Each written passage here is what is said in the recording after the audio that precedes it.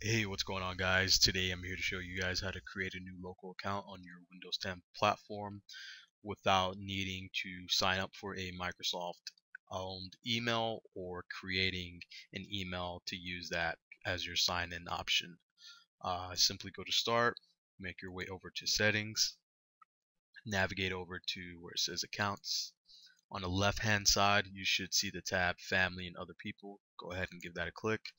Other people is what we're concerned with, so you should see the add option here. Simply click on that to add someone else to this PC, and that begins the process. It'll prompt you to um, figure out how this person will sign in. We don't want to use an email to sign in, so all you have to do is click on I don't have this person's sign in information.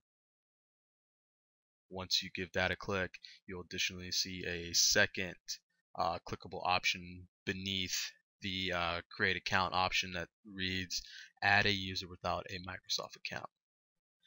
And this is where you simply create the account. So just give the account the name, enter your password. You will be needing a password to sign in here. Give it a hint. I don't do hints.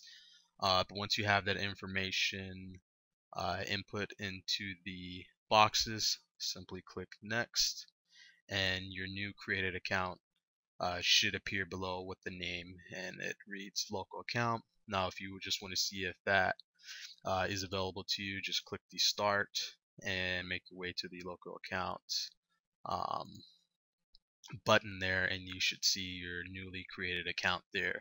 Once you log on to the account, you'll prompt you to create input your password, and then from there you'll be able to customize that account specifically however you want to and whatnot. Thanks for watching. Be sure to like and subscribe to my channel.